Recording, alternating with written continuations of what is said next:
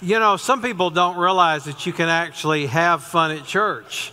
I was in a church recently that I didn't feel comfortable because nobody around me felt comfortable. It was all stiff and formal. I'm not against formality, but when you come into the presence of God, it's okay to be happy.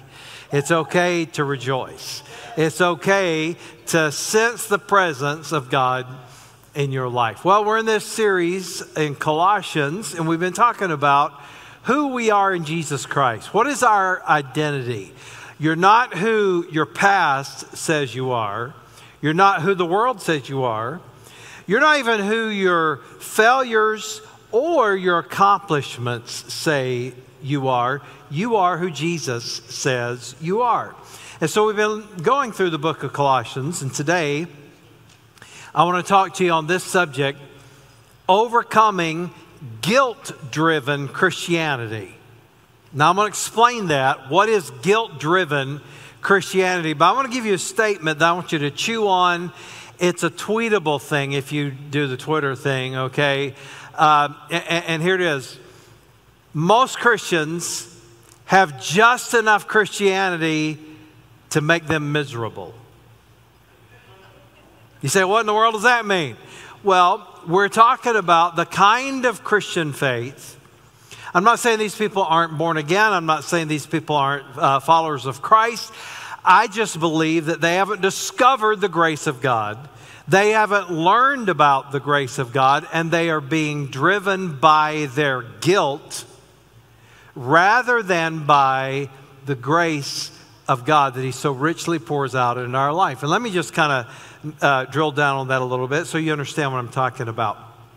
When we're talking about guilt-driven Christianity, I'm not one of these people that, throws the value of guilt out the door completely. You say, what are you talking about? Well, guilt is valuable for the guilty. Okay?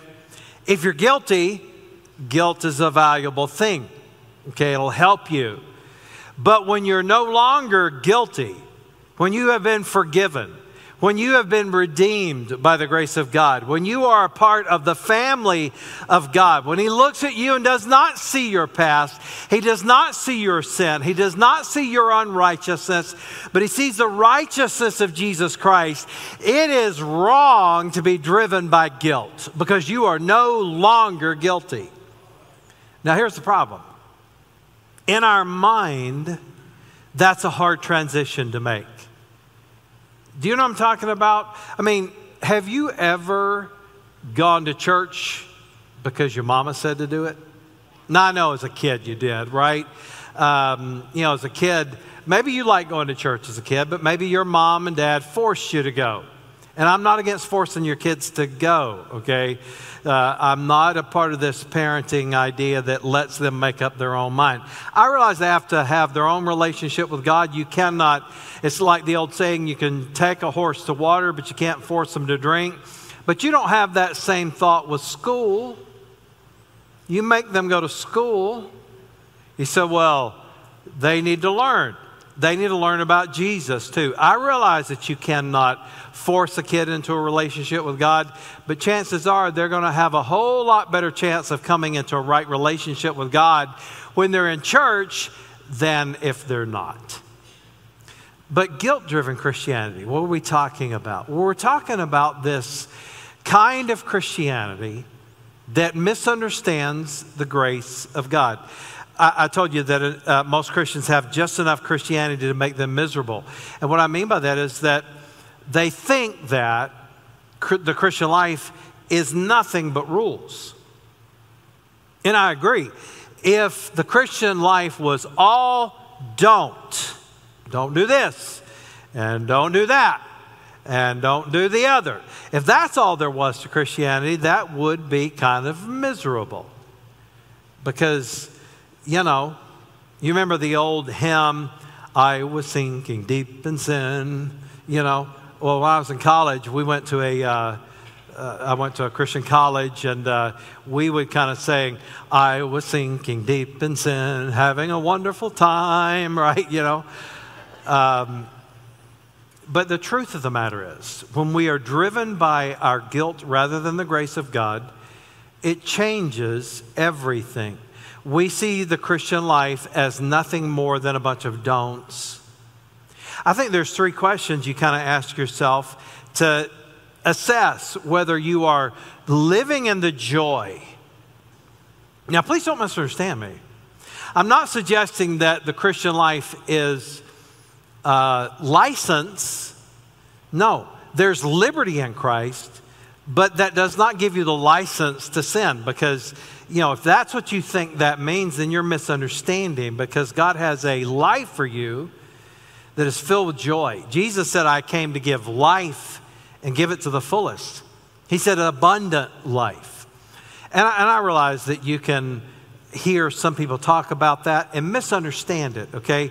But I want you to understand that in your relationship with God, there should be unspeakable, indescribable joy. Now, I'm not saying that that's the way life always is 100% of the time. The Bible says, give thanks in everything, for this is the will of God in Christ Jesus concerning you. But it doesn't mean that everything in life is going to be enjoyable. It doesn't mean that everything, the Bible says in Romans that all things work together for good for those who love God. It doesn't say that all things are good. But God does have a plan. God does have something for you that's better than what you would have without Him. And therein lies the joy. So maybe a couple questions you ask yourself about this kind of Christian living. And I think one question is, do you live by rules or relationship? Now, we hear that a lot, right? But what is your relationship with Jesus Christ like? Is it a dynamic relationship that you love God? Or is it this terrifying idea that God is the colossal killjoy in the sky, and the moment you get close or in the vicinity of having fun, He's going to strike you with lightning? Well, that is a wrong view of God, okay? Our God is a generous God. He's a loving Heavenly Father. He has more love for us than we can even comprehend. So what kind of relationship? Are you driven just simply by rules? Now, I don't know about you, but I'm one of these people that likes to check things off of a list. Does anybody like working that way? When I check things off a list, I feel a sense of accomplishment. And I'll often have a list of things to do on my day, and boy, I love checking that off. It gives me a sense of pleasure. I don't know why. But are you that way with God? Is it just simply a checklist? Look, if you had a marriage that all it was a checklist, I need to say I love you today to my wife. I need to be kind today to my wife. Well, that's not a dynamic love relationship, is it? So, do you live by rules or relationship? Here's another question. Do you have religion or an abundant life? I'm going to tell you, when you get that abundant life in Jesus Christ, you don't have to have religion. Now, is Christianity a religion? Yes, but it's more about a relationship with God. And when you get that, when you discover that, nobody can keep you from being in that relationship with God. You know how valuable it is. And then the third question I think we ask ourselves is this: do I live by tradition or transformation? In other words, am I living by man's tradition? And let me just give you an illustration, and I've talked about this before. My dad was lost, as he says, I was lost as a goose in a hailstorm. My dad was far from God, and he got saved, and we began to go to church as a family, and it began to transform us. But the church I went to, started going there, I was about 10 years old. It was a good church. I'm very thankful for what God did in my life at that place. But it was one of those churches that was very legalistic. You say, what is legalistic? I'm going to talk about that next week, so you don't want to miss that message. But it was this approach to Christianity that was completely about what was proper in the past, or this list of rules. Let me just kind of read to you some of the things. They identified Christians by what they looked like and where they went rather than who they knew. Let me explain that. They had a Christian school. I went to that Christian school, started going there when I was in 5th grade. And there were all these rules. And I'm not against having rules, especially for school children, okay? You got to have rules. I understand this. But these rules were transposed as if somehow this made you spiritual. As for the boys, you couldn't have long hair. And by long, it couldn't be touching your ears or your collar. Now, if you were bald and did the comb over, you could have 6 feet of hair and comb it back and forth. That was okay, but it couldn't touch the ears or the collar. I have no idea where they got that, but that was spiritual. If you had long hair, that was unspiritual. If you had short hair, talking about as a guy, that was spiritual. Here's another rule they had. Women, girls, could not wear pants. Now, once again, I have no idea. Well, I do kind of know where it came from, but it's a dumb rule. But they took it from just being a rule for their school and made it that if you were spiritual as a woman, if you really loved Jesus, you wouldn't wear those pants. In fact, I heard preachers call them, and he was referring to tight pants on women. He talked about women wearing bullfighting breeches.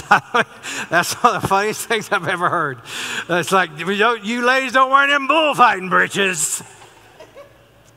Now, and it went on. I mean, you couldn't go to the skating rink. You couldn't go to the movie theater. And there was all kinds of rules, okay? And literally, now I'm not making this up, in this Christian school, and in the church, there were people that got Christian character awards. And I put that in air quotes because these were people that looked right according to their tradition. They acted right. They didn't go to the wrong places according to them. And they were held up as good Christians. And you know what? They weren't even saved. Now here's the point. If you live by guilt-driven Christianity rather than the grace of God, you are in danger of producing that kind of Christianity. And let me tell you, that kind of Christianity drives people from the faith. When people discover that you've got a relationship with God, and when you have joy, and when you really... you don't have it all figured out. You're not perfect. You don't claim to be perfect. You're not judgmental, but you love God, then it makes all the difference in the world. Well, the Apostle Paul wrote about this, and I'm going to read to you today in Colossians chapter 2, and we'll read verses 6 through 15. So he says, "Therefore, as you receive Christ Jesus the Lord, so walk in him." Now, let's pause for a second. How do you receive Jesus? By faith. How do you receive Jesus? By not saying it's according to my works. It's not how good I am. I'm not going to work my way to heaven. I'm not going to earn it. Do you know that most people in the world say that the way you get to heaven when you die is what? By being a good person, keeping the 10 Commandments. You ask the vast majority of people in this country, how do you go to heaven? And they'll tell you you do it by being good. Well, that's not the way you get saved. The Bible is very clear. You can't be good enough. We fall short. We have sin. And so how do you come to Jesus Christ? By grace, by faith in the finished work of Jesus Christ. So when you come to him, you admit, I need forgiveness. I need your help. I need you, God. And he said, as you came to Christ, so walk in him. In other words, your walk means your Christian life, okay? So he said, in the same way that you got saved, that's the same way that you become sanctified. In other words, you become more like Christ. That's the same way that you grow spiritually. That's the same way that you please God. It is through faith, but not just faith, admitting to God that you can't do it by yourself, that you need his help, that you're not going to try to do this all alone. Doesn't mean you don't try, doesn't mean that you don't put forth effort, doesn't mean that you don't have discipline, but it means that you trust solely and completely in God. So he said, in that way, walk in him. He said, when that happens, you'll be rooted and built up in him and established in the faith. We want to be established in our faith. Just as you were taught, abounding in thanksgiving. Isn't it amazing that when you begin to live this way, you'll become more thankful? You ever have a bad attitude? You ever stop counting your blessings? You ever fail to see the good in the things that happen around you? We're all guilty of that. But he said, the more you realize that you must rest in him, you must trust in him, the more thankful you'll be. He said, see to it that no one takes you captive by philosophy and empty deceit, according to human tradition, according to the elemental spirits of the world, and not according to Christ. I'll come back and explain that in a minute. For in him, the whole fullness of deity dwells bodily. And that just simply means he was 100% God in the flesh. He became a real human, and he was fully God, but he was fully man. And you have been filled in him who is the head of all rule and authority. In other words, he's in charge of everything. In him also you were circumcised with a circumcision made without hands. Now, to be honest, that's one of these weird things that we talk about in Scripture, and I'm going to explain what that means in a minute. He says, having been buried with him in baptism, in which you were also raised with him through faith in the powerful working of God, who raised him from the dead. And you who were dead in your trespasses and the uncircumcision of your flesh, God made alive together with him, having forgiven us all our trespasses by canceling the record of debt that stood against us with its legal demands. And I hope you'll take time to think about that statement right there. God canceled your debt. What was the debt that you owed? It was your sin debt. It was that God would be right in bringing judgment on you because of sin. And make no mistake, we're all guilty. Now, there are some Billy Grahams in the world, and there are some other Teresas in the world. But even those two people famously admitted that they were not perfect, and they needed God's forgiveness and God's righteousness. Why? Because all of us sin. That's why. Every one of us. And Jesus canceled the debt. In other words, he paid it for us on the cross. Once again, this whole thing is showing us how to live, how to concentrate on what is important. Not rules, but rather in our faith and our relationship with him. By canceling the record of debt that stood against us with its legal demands, this he set aside, nailing it to the cross. And he disarmed the rulers and authorities and put them to open shame by triumphing over them. I don't know about you, but if you understand that last sentence, it simply means this, that he defeated the devil and all of his minions and all of his demons and everything that they can bring against you. He defeated them. So if you've ever done something you shouldn't do and you say, well, the devil made me do it. Not if you're a Christian. Seriously, God sent Jesus to defeat them. Now, I know you got some notes here. Let me just encourage you to write down these 4 things. Just fill in the blank. It won't be long. The Bible tells us that living by faith in God's grace does 4 things. Number 1, it strengthens your foundation for living. He said, therefore, as you receive Christ Jesus the Lord, so walk in him, rooted and built up in him and established in the faith, just as you were taught, abounding in thanksgiving. He says that you will have a foundation for living. Do we not live in a day that we need foundation? I mean, what around us seems like it's got solid foundation? I mean, my goodness, we even struggle in this society defining the sexes. We struggle defining right and wrong. We struggle with all these things, and it's crazy. But there is something that you can rely on. There is something you can trust. He says that foundation is in Jesus Christ. Jeremiah 17:8 says they are like trees, talking about the righteous. They are like trees planted along a riverbank with roots that reach deep into the water. Such trees are not bothered by the heat. Boy, isn't that a good way to live? I'm not bothered by the heat. I'm not bothered by the drought. I'm not bothered by the storm going on around me. Why? I've got roots. I'm down by the stream. I'm down by the rivers of water.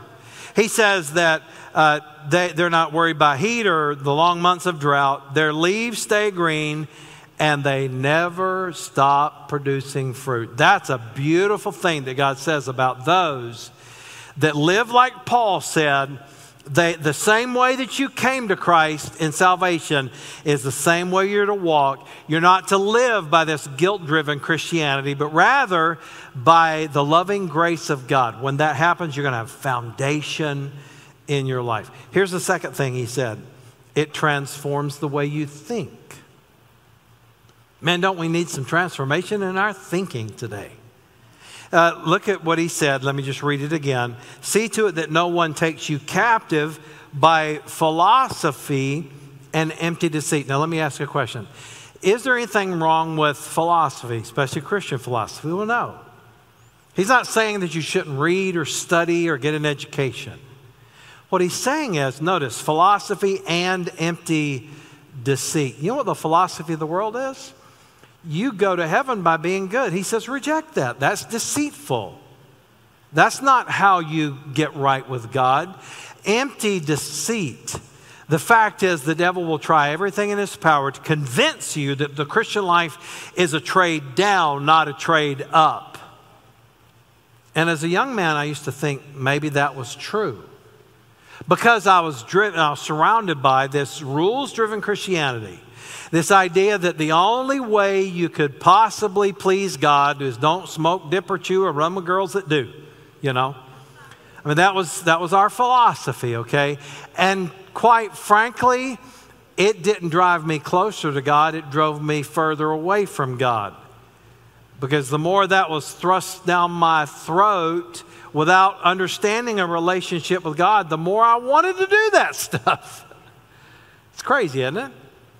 Now, once again, please don't hear what God is not saying. He's not saying you have license to go out and sin. That's not what he's saying.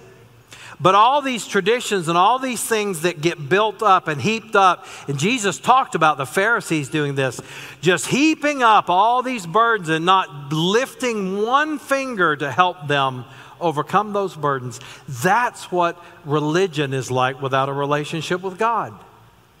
Because it's burdensome and it's heavy. And like I said in the very beginning, many Christians have just enough Christianity to make them miserable. They think that it's all about what they can't do, and they never realize what they can do in Christ. So he says, don't be deceived by human tradition according to the elemental spirits of the world. That's talking about demonic activity. Make no mistake, the devil and his demons, they want you to be defeated. They want you to sin. They want you to fail. They do not want you to pray. You say, well, how do you know that? Well, Jesus himself said that the devil himself came to steal, to kill, and destroy. He said, but I have come that you might have life and have it more abundantly. And so that is from the mouth of Jesus himself. So he's saying, don't be deceived by that. 1 Timothy 6:20, guard the good news which has been entrusted to you. Turn away from pointless discussions and the claims of false knowledge that people use to oppose the Christian faith. I'm one of these people that really enjoys watching these debates between an atheist and a Christian, someone that knows what they're talking about. I love that. I love watching this stuff about science. Dr. John Lennox, an Oxford professor, is a very, very strong Christian and is a mathematician and a scientist and a theologian. He is one of the most brilliant men I've ever seen. I watched a debate he was having recently. Have you ever been told, or have you ever heard people say, well, science and religion can't really mix. They can't coexist together. That is the biggest load of nonsense in the history of the world. In fact, science began in Christianity. It was the discovery to please God. That's what it was about. And it's true that religion and science don't mix if you have an atheistic approach to science.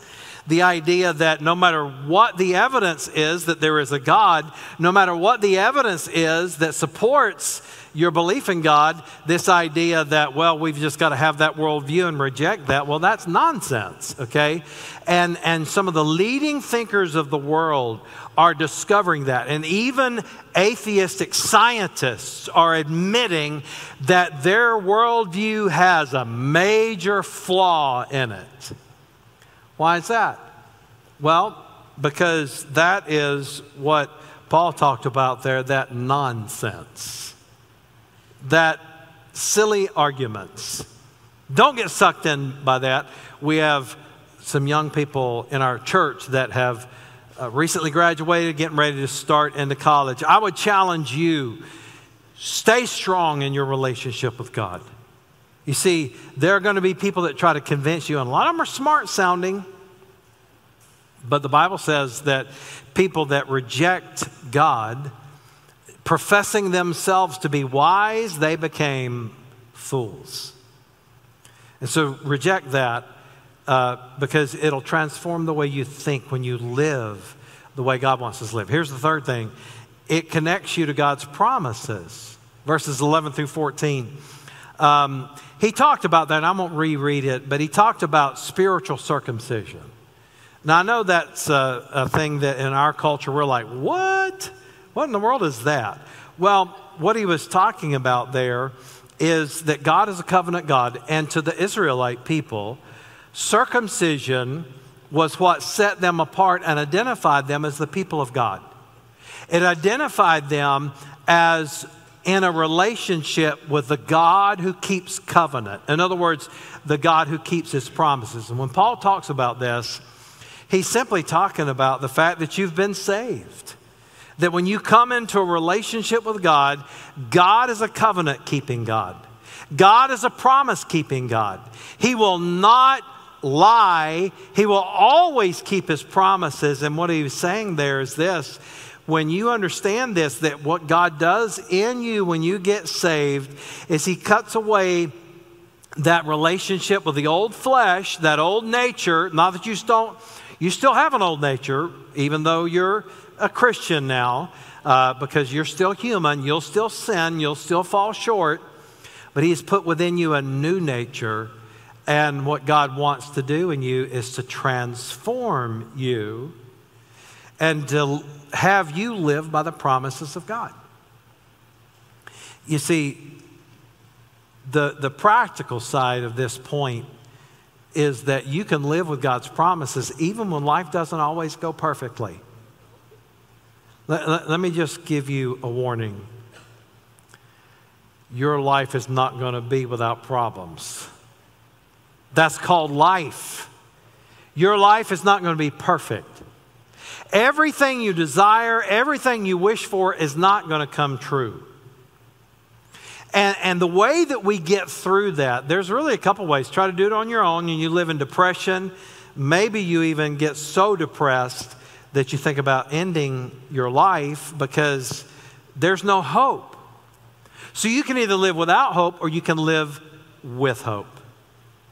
And here's what I know. When I begin to live by the promises of God, when I begin to believe the promises of God, no matter what happens, I have hope. And I know that God is in control. If I get a bad health diagnosis, I still have hope. You say, what is my hope? Well, that God will heal, yes. But even if he does not, and I tell people that God heals every Christian completely. You say, wait a minute, I know people that are Christians that didn't get healed. Let me explain.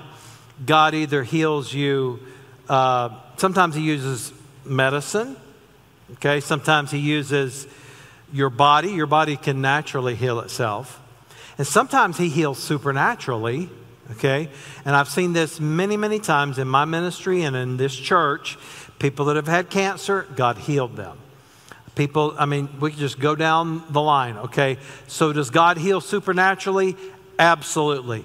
But is it true that God heals every Christian physically here in this world 100% of the time? No, it is not.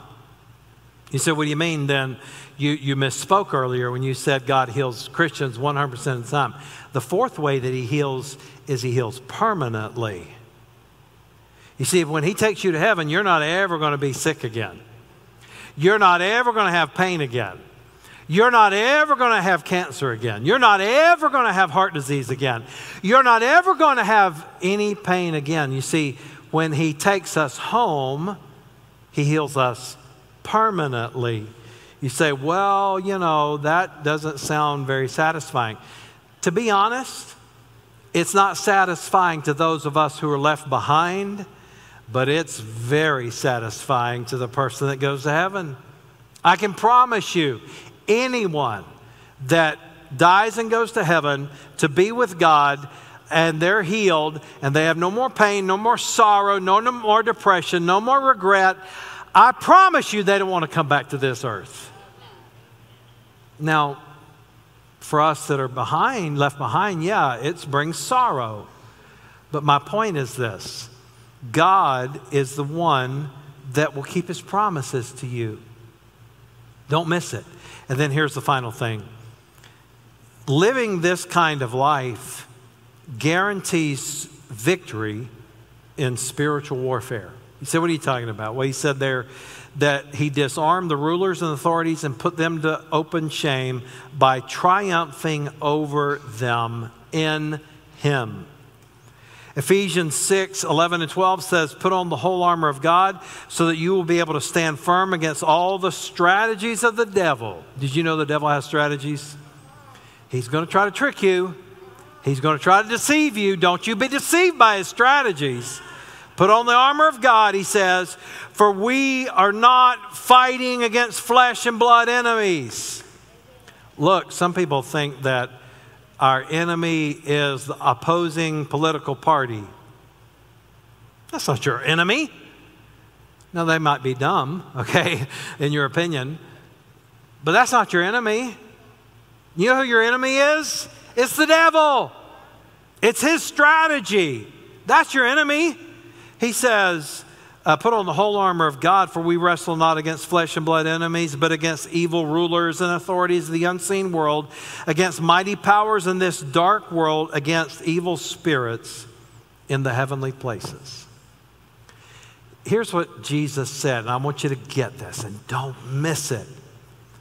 Paul wrote here, he said, look, Jesus triumphed over them. What does that mean?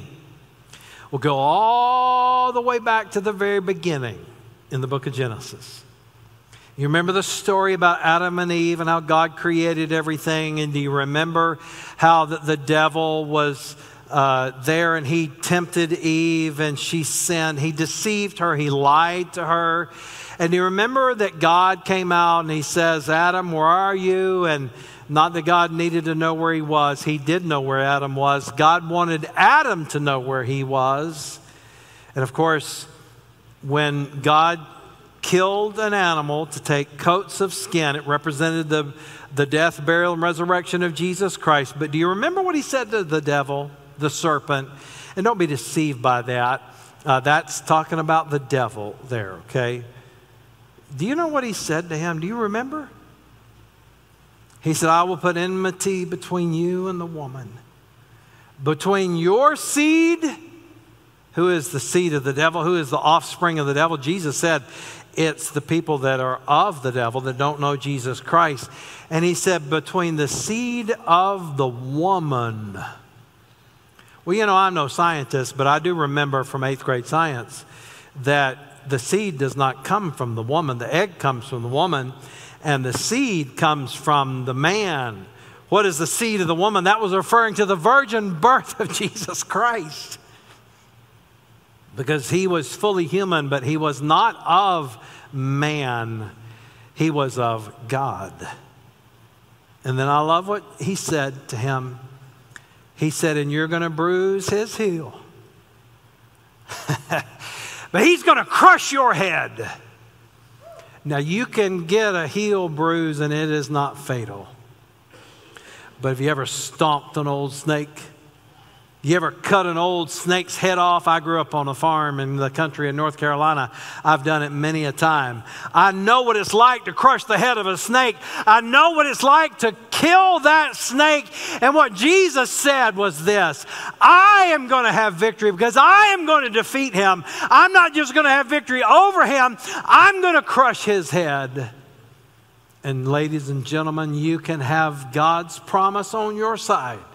When you live by the grace of God and by faith in him, not in your strength, not in your power, but in his. Here's what he says: you don't have to worry about winning against the devil because I have already won. I've already won. You can just come on in and be on my team. I love that. I love that. And that's what God has promised for you. I hope today that you will not live by guilt-driven Christianity. Live in the grace of God. Understand. You say, well, I don't deserve it. Duh. That's why it's called grace. If you earn a paycheck, does your boss give you your paycheck and say, well, this is the grace of our company? No, you earned that. You're like, hey, Buster, you give me that because I earned that. That's mine. You try to keep that and see what happens, all right? Well, that's not grace.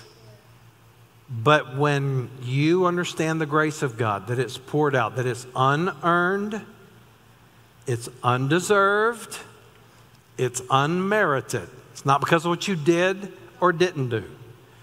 It's because of him. When you begin to tap into that, it transforms everything in your life.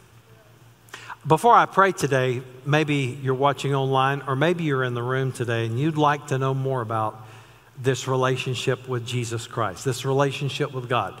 Well, I assure you, it doesn't come by being a member of a church. It doesn't come even by going to church, though you should go to church. It doesn't come by being good. It comes through the grace and the mercy of God. And so you say, well, how do I get that? Well, you don't earn it, but you do receive it. The Bible tells us that salvation is a gift of God. Now, the last time I checked, you don't call an earned paycheck a gift. That's earned. That's not a gift. But when you get a gift, what do you do? What do you do? Do you earn it? No. Do you pay for it? No. What do you do for a gift? You receive it. You just receive it. That's how you get a gift. You receive it. And what God has promised to you is that he will give you the gift of salvation if you will receive it. You say, how do I do that? Well, it's an act of faith. It's an act of admitting that you cannot do this on your own. It's an act of admitting that you need help. You need God's help. And so pray something like this, in the room or online: Dear Jesus, thank you for the gift of salvation. I pray that you'd forgive me. I pray that you'd come into my life, be the leader of my life, the Lord of my life, and transform me. And God promises if you'll pray that prayer, whosoever shall call on the name of the Lord shall be saved.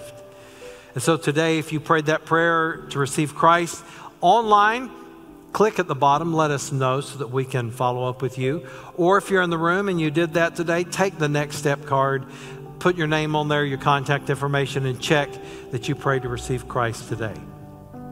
I would ask this question for those of you that are already saved. What did God speak to you about today? What did the Holy Spirit say to you? Maybe he convicted you about guilt-driven Christianity. Maybe God spoke to you about allowing him to transform you. Once again, you got to have the relationship. You got to have the relationship. And when you begin to understand that, it changes everything in your life. And so I hope today that you'll pray about that. We have a prayer team that'll be available at our prayer team area over here after the service. If you'd like to pray with one of them, they'll be glad to pray with you at the end of the service. Let's pray together. Heavenly Father, I pray that you would help us to see the beauty and the majesty of the Christian life. Help us to see how glorious Christianity really is. Help us to see that it's not about a bunch of rules. It's not about holier than thou. It's not about throwing rocks. But it's about a loving God, a Savior that sacrificed for us. It is about your redemption, your forgiveness. It is about your love for us. And God, I pray that you help us to live in that. And by doing that, we'll transform the world around us. And I know that you'll be glorified. And we praise you today in Jesus' name. Amen. Amen. All right, let me just give you a couple instructions. One, if today's your first time or you're new and you've never filled out one of the Next Step cards, do it today. Drop it in the box on the way out. There's this drop box on the way out over here. You'll see it. It's a little black box made out of metal, and it's got a slot that you can drop it in. You can drop that in, or an offering if you missed it, or a Next Step card. Take your next step. We'll have a Next Step class coming up. You can get involved in small groups when they start back again in August. You can get involved in a ministry. There are many ways you can get involved. So I hope you will take your next step here at our church. Okay, are we good? Do we have fun today? Invite somebody to be with you next week. God bless you. I love you.